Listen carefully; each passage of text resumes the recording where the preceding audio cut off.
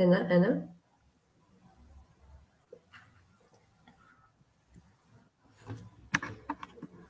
Hi, how are you? Priyanka, do you hear me? Am I audible?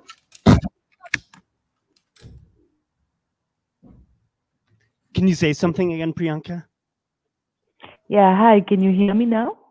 We hear you nicely. Yeah, I think you have to maybe hold it like you're doing now for us to hear it properly without too much feedback.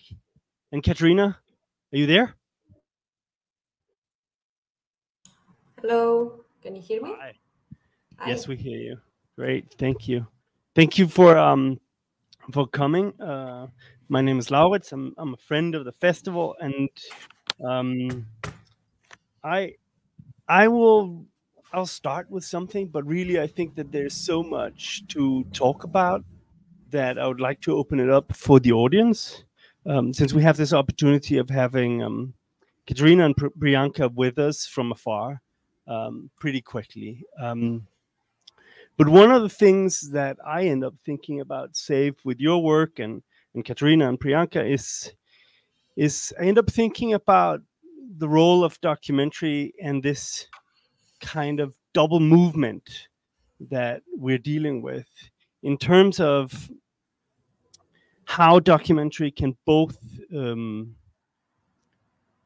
inform history and is informed by history at the same time. So that movement back and forth, I feel, is very present in all of your work, and I wonder if that's something we could talk about. But also, I'm also thinking about the aesthetic movements, right? The movements between sound and image, montage, editing. These choices that are made that where there's so much material that is dislocated and relocated and put into these different spaces. So that's sort of my opening question to you all, and you can all just speak up if you feel like it. But we can start with safe. Because I'm here. um, yeah, I think the idea that this location and dislocation of like how history informs the work, you cannot really escape it. It is part, the historical events are part of your experience, part of the filmmaker's experience, and within that you cannot really kind of move away from it. So no matter how much you try to have it, to make it very personal, there is a kind of a cloud that hovers over the work and over the idea or the story, that is, the whole thing is bigger than you. The whole your personal experiences, there's something bigger than you. There's something that is not only affecting you but affecting millions of other people. So I think that's kind of how history and or how history informs the work in that kind of regard. Do any of you at home want to address this? Maybe not. No?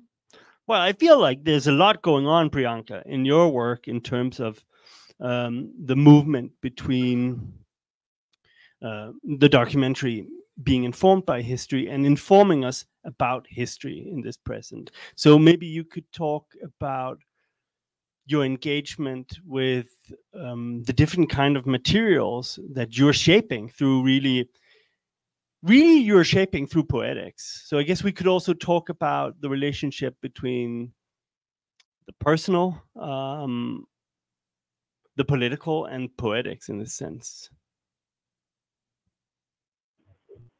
Yeah, hi. I hope there isn't too much feedback. Yeah, it sounds all right. Great. So I think like my attempt with this film, because I've been working on around the subject of the partition of Punjab for about 5-6 years, and I'm working on an artist's book now as an extension of this film, and I made another film before this. So with this one particularly was to work with different, many different voices and different materials in the way that I wanted to tell the story of our protagonist, Mr. Bangia, through his set of documents. So the reason I brought in the voices that you hear in the film, which are actually excerpts from literary texts, and a lot has been written about the partition in literature in an emotive space, but not necessarily the same applies to films about the partition or other sort of media about the partition.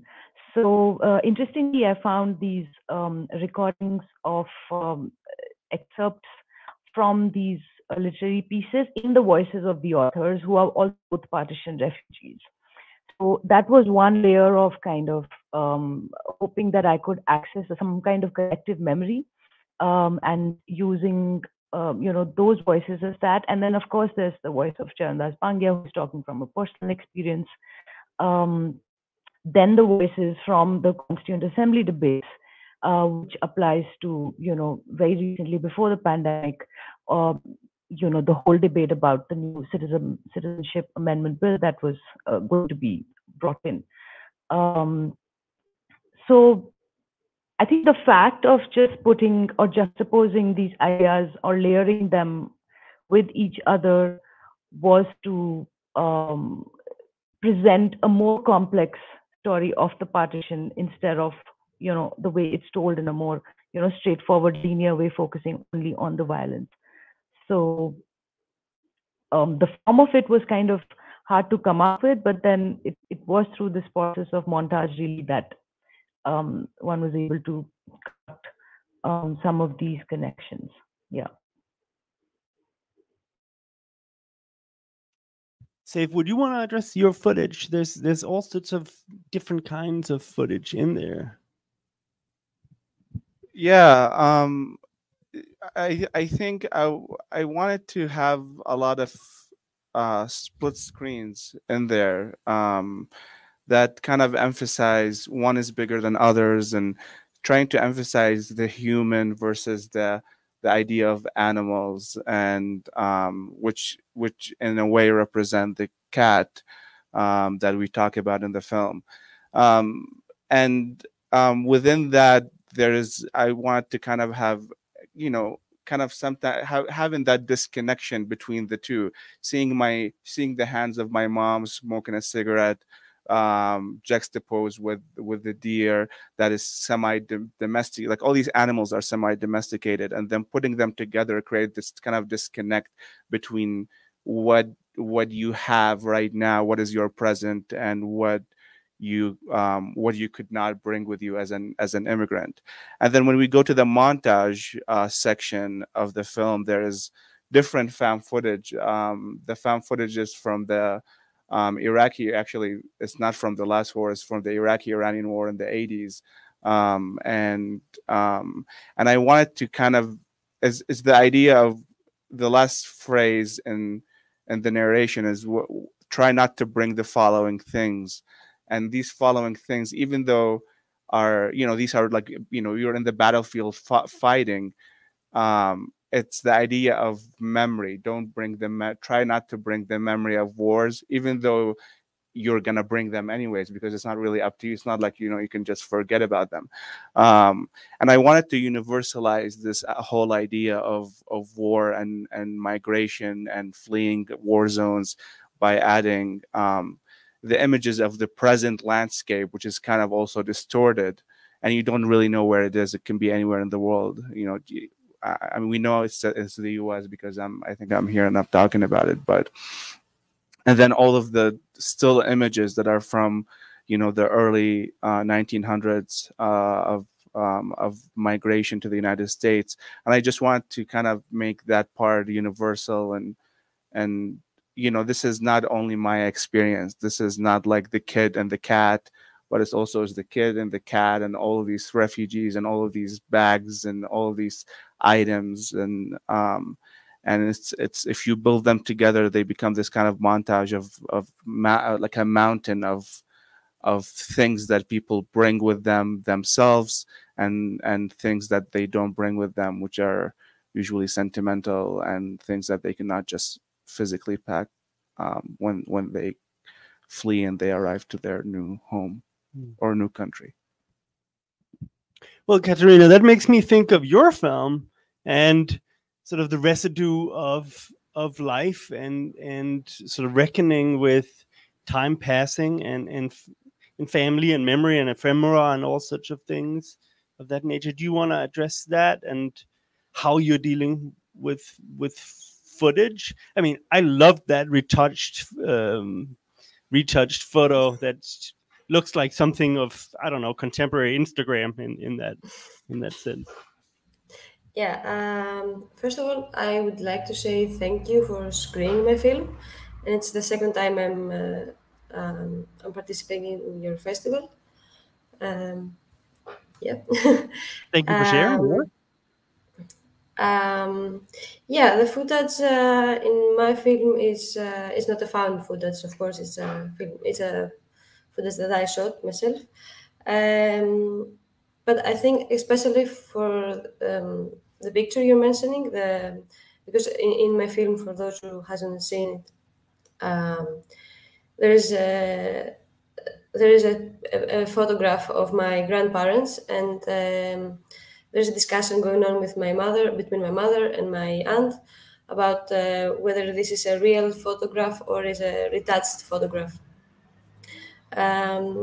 So yeah, I think I included that because I wanted to show in a way that, you know, a photograph can be more than, you know, can have a lot of different perspectives into that, because, you know, and also the memories, like you can retouch a memory in a way, so you can create a new narrative about how is your family, about your family history and yourself and the self itself and the gender and all these things. So yeah, this is why I included this. Yeah.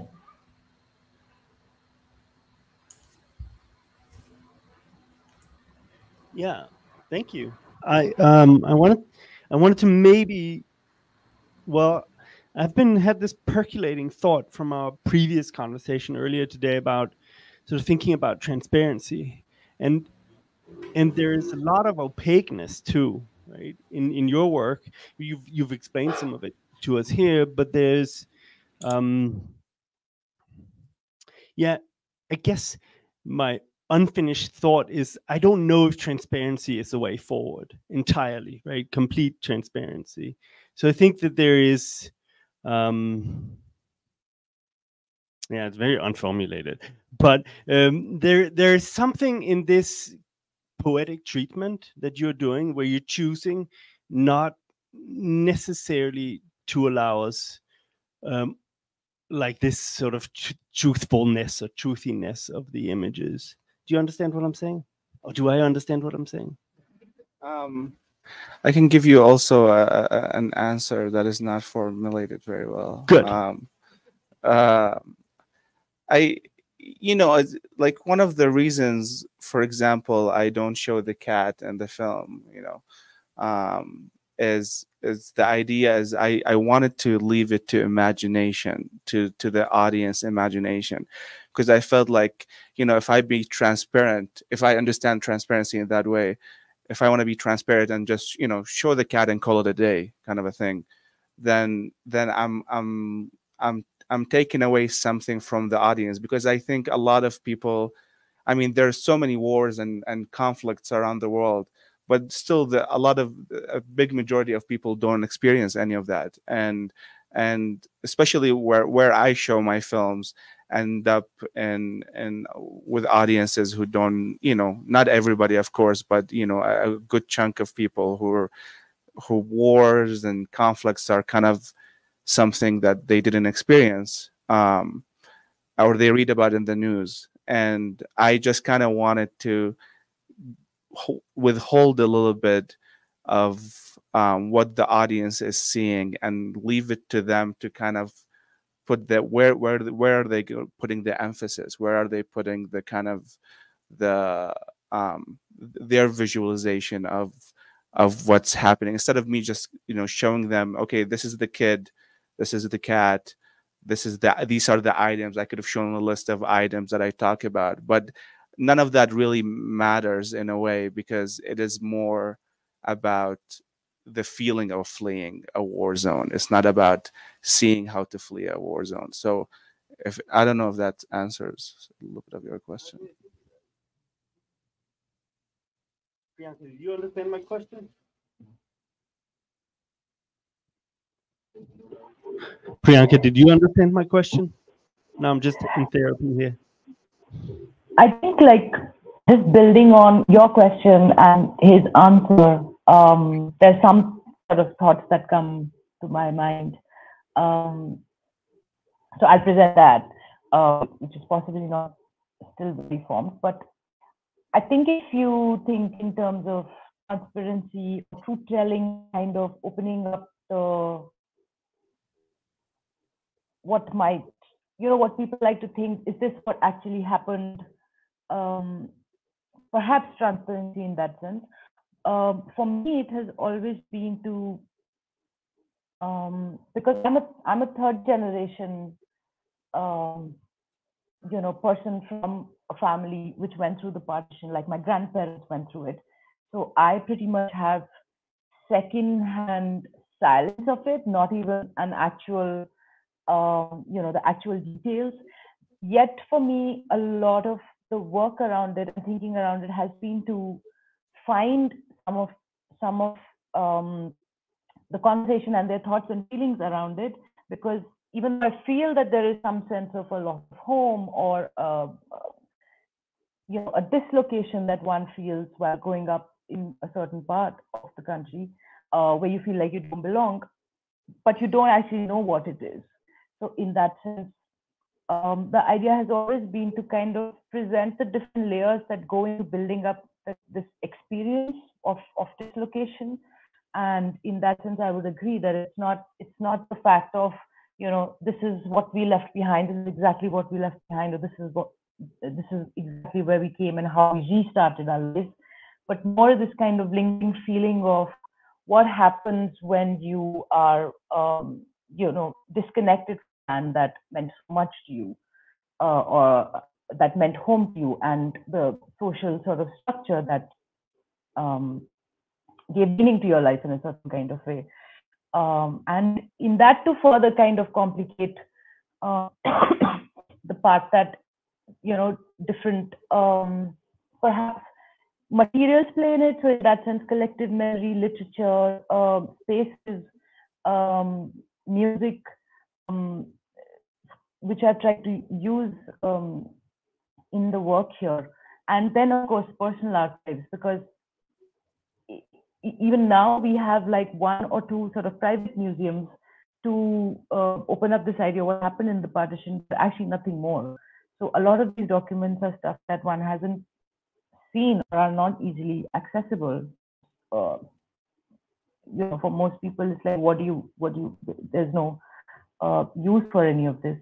So in that sense, the kind of opaqueness might be to kind of reveal the texture of the materials that one has used, instead of and reveal the edges, reveal the sort of weight of their material, instead of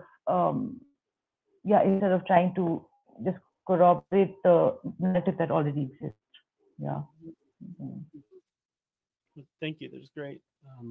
I did say that I wanted to open it up to the audience, and then I started talking. So I think let's open it up to the audience. Are there any questions in the audience?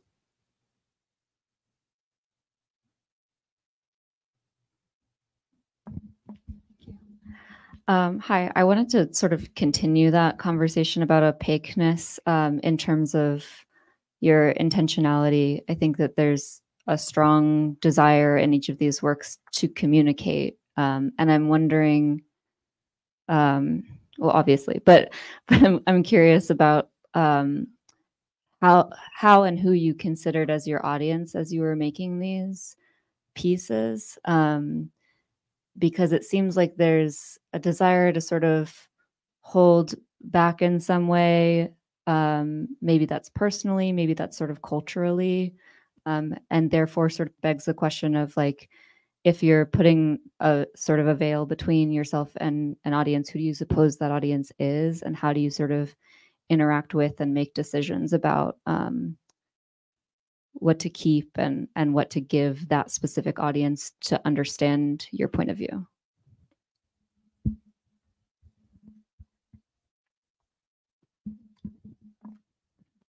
I think in my film, you're right about the there. I'm trying to tell a story at the end of the day, so there is personal things that I don't like to share that I end up sharing just because the story requires of me to share specific information. But and that's kind of the audience for me for these personal stories are my family. Like I want my family to kind of see this film and and remember these memories with me and kind of analyze these memories with me. In the general scheme of things, I think when I moved from Iraq to the United States, um, I I knew I was gonna be. I knew I had a lot of stories to tell, and I kind of felt like one of my obligations or responsibilities as an artist is to um, it might be like too intense of a word, but to educate, especially Americans, who, you know, some of them were involved in the war, like, soldiers and stuff, but and their families, but, a lot of the people just, it was a topic. It was a conflict that the country was in, but they they didn't, they didn't have, then they talk about it and they go to dinner. And we didn't do that. We didn't talk about it and go to dinner. We talked about, well, we didn't even have time to talk. During the war, there's not much talking going on. You're listening to other things falling on you. So that's a whole different thing. But and I always think of my audience as my family. Like I want my family to understand what I'm trying to do, and then I want a westernized audience, who had a hand in all of on all of these conflicts that happened in Iraq, to understand what we went through, instead of just reading, there was a bombing in Iraq, 50 people died. Well, this 50 people, this is real, with stories, and they have their favorite TV shows, and they have their favorite song, and so I wanted to humanize the other, basically.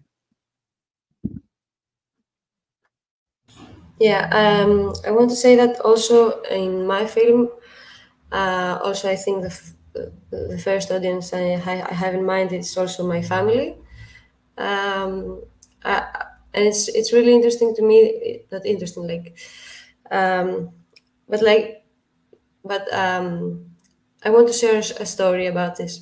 When I first went back home and starting filming this, I had this idea that I would go back there and people will immediately start talking and sharing their stories like they used to do when I'm not filming them. But later on, and while I was there, I realized that people weren't ready to talk about it on a film. Um, and of course, this was very stressful for me. Uh, but at the end of the day, I realized, and this is why my film starts with my notes, like how I'm going to tell a story that I'm not sure I know exactly. And the narrative keeps changing while I'm growing up and things happen. Can you hear me?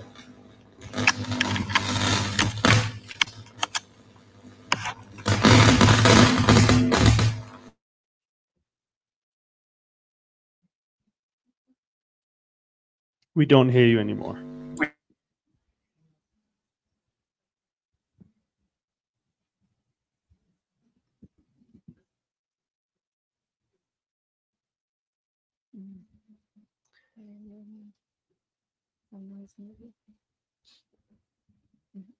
Okay. Priyanka, would you want to pick up? Sure. Yeah, I think in terms of audience, I imagine that, of course, it's my family. They do engage in and like to watch the work that I'm making. But considering that we grew up with so much silence about it and it wasn't something that one spoke about, it's. Sorry, Katrina, do you want to continue and I can come back sorry, because you're in the middle of yeah. Yeah, I had a malfunction with the sound. Yeah, so as I was saying, this is why my films start with my notes, like how I'm gonna tell a story that I don't know, that the narrative keeps changing about what happened, what exactly happened, with my aunt, with my uncle, with grandma and everything. And at the end of the film, I just realized that the story isn't exactly the story that I know. It's that that it is a story that it's been said and it's transferred to generation with unspoken, with no words exactly like. And yeah, this is what I wanted to say. Like, and of course, I'm holding back specific information about the story. But also at the end, I realized that this is very, that I didn't want to tell a story about domestic violence in families and be, like one more traumatizing story about women, about violence between families, between family members. So this is why I end up saying that the story sometimes isn't the story that we tell; it's a story that we feel. And yeah, I wanted to put that first. So yeah.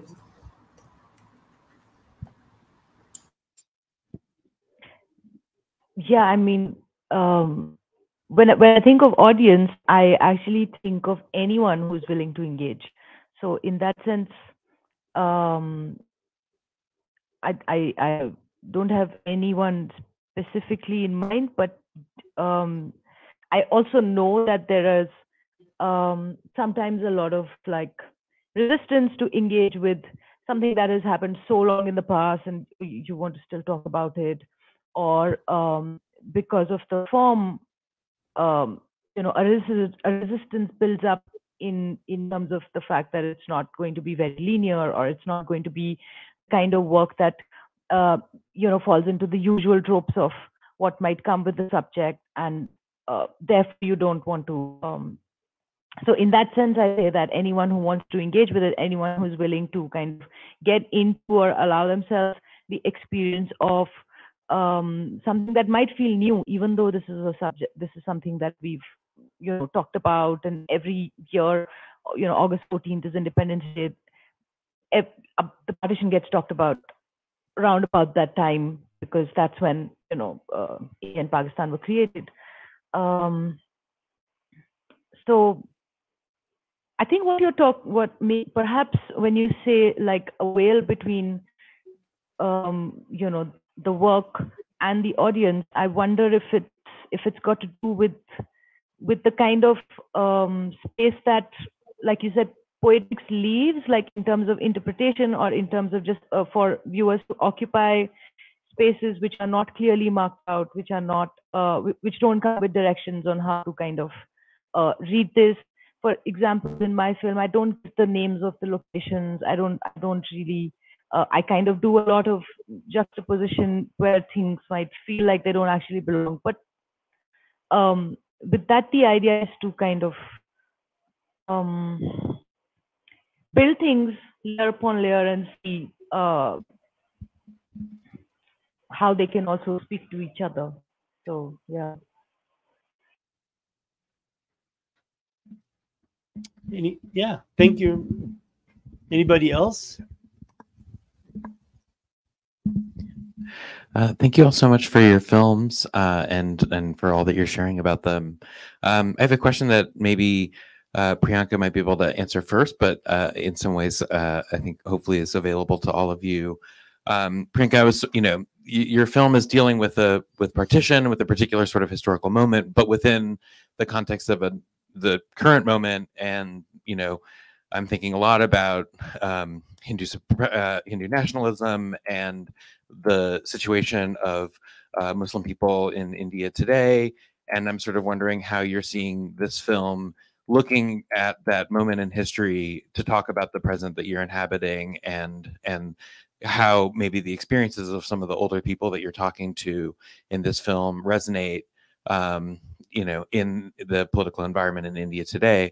And then Saif, perhaps also, sort of thinking about the different sort of historical resonances between the Iran-Iraq War and, the American invasion of Iraq and those histories, but then also kind of resonating with,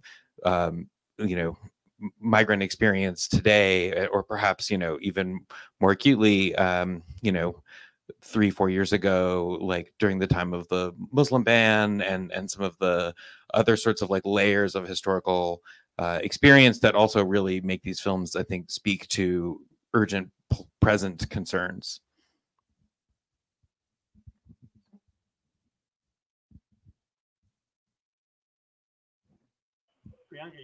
Thanks. Sorry, should I? I can't see the main. Yeah. Okay. You may go.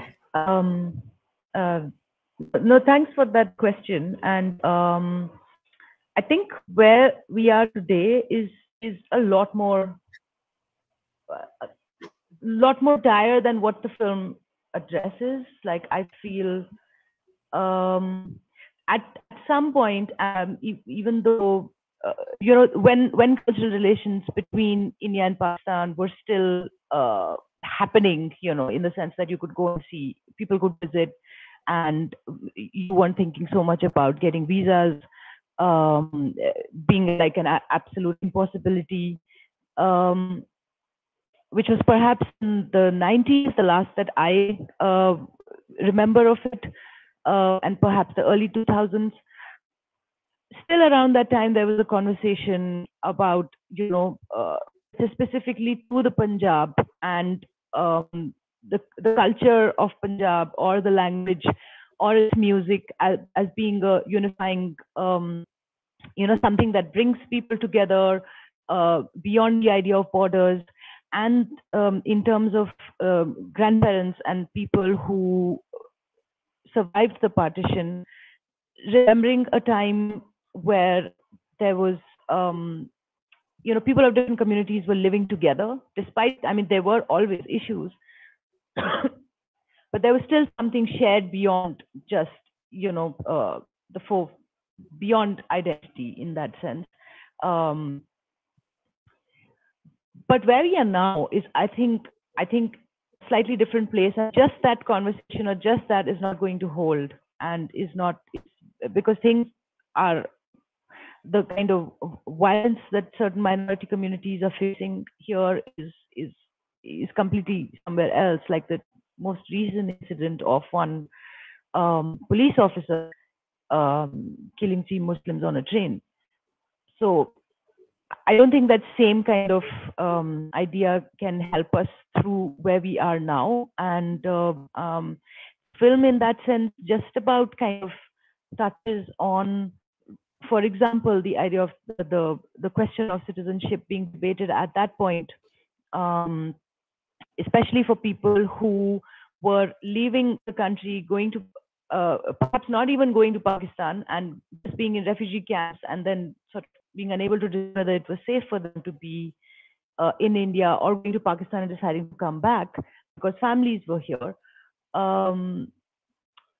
It's supposed to kind of, just indicate to you. So indicate to you the question of citizenship that would have come up if they had made the rules for the Citizenship Amendment Act that they passed, which still hasn't been done. So in that sense, I think there is quite a gap in, of course, what I'm trying to explore and the situation we are today, and in the way that it's accelerating into the elections which will happen next year. But Definitely something is there, but yeah, which I can point out. But yeah, I feel that we need a more imaginative and radical kind of intervention, and I don't think the same thing that worked earlier is going to work today. Yeah, that's all.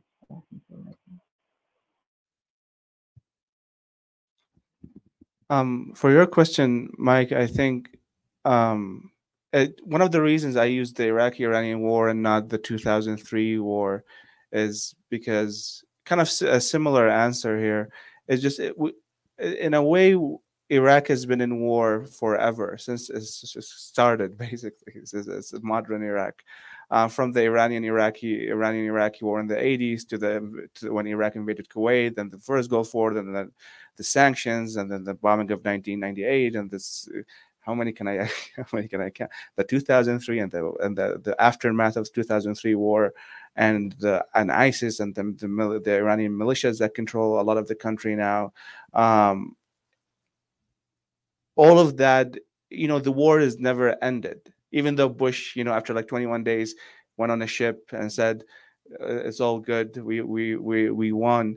And they did. I mean, they toppled Saddam, so he kind of won, but we didn't win, and the people did. The people started a whole chapter of death and destruction after that war.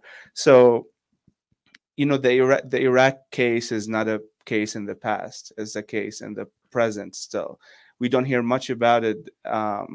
As where things were intense during, like, for example, like when ISIS was there, but it is still around, and people are still trying to flee. It's not like everybody now is going back. Nobody's going back. Everybody is either left or trying to leave, and that kind of speaks also to the idea. Like, there's a lot of Catholic imagery in my film, which it's part of my indigenous. I'm an indigenous Assyrian Chaldean ethno-religious community, Christian Iraqis, and before the war we had about 2 million Christian Iraqis living in Iraq, and now there's maybe, I don't know, less than 200,000. So a lot of people, over like 90% of that small minority have left Iraq. And in a way, all this Catholic kind of homage to the film speaks of the displacement and the continuous displacement of Christians and ethnic minorities in Iraq. I don't know if that answers your question. Yeah, thank Zay. you both so much. I think we have room for one more question, then we have to end. Anybody? Well, thank you all for coming. Thank you, Priyanka, and thank you, Katerina. One last thing. Kurt wanted me to note that Katerina was actually the first person who ever submitted to Mimesis. So there's that. Thank you for coming, and thank you for sharing your work with us.